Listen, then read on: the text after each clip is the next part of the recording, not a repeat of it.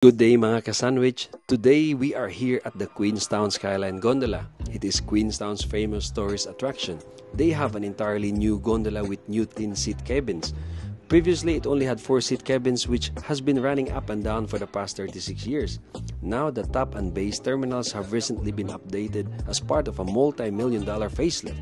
The gondola ride takes us about 10 minutes from the bottom to the top and vice versa, elevating us to about 450 meters high and gives us stunning views of Queenstown, Lake Wakatipo, and its surrounding mountain ranges.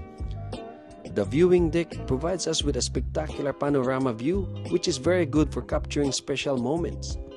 Then while inside, Pancho is having his pre-game milk because he will be playing in the children's area with his DE Eileen. Then the rest of us will be going out to the luge area. Me and Ate Jess are in charge of taking photos and videos, so we are walking up the trail while the rest of the young at hearts are riding on the chairlift towards the top to the luge station. The luge is a 3-wheel cart fueled by gravity ride downhill. They say it's part go-kart and part toboggan. It allows the rider full control with its unique brake and steering system. In short, it's so much fun.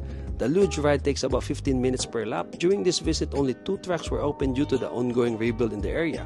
I am very excited for the completion of all the upcoming upgrades here in the Skyline, but for now, I will just chill here under the sun.